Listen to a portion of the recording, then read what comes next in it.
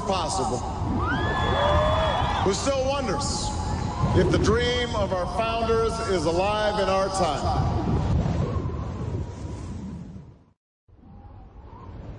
Tonight is your answer.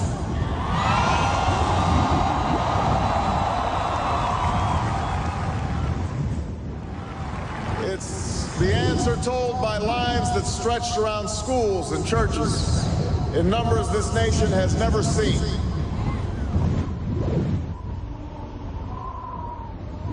Because they believed that this time must be different.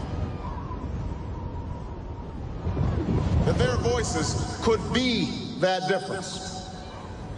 It's the answer spoken by young and old, rich and poor, black, white, Hispanic, Asian, Native American. We are and always will be the arc of history and bend it once more toward the hope of a better day.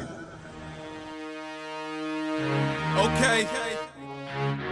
A lot of y'all thought y'all put it in the ground. A lot of y'all thought y'all killed it. But guess what? I dug it up.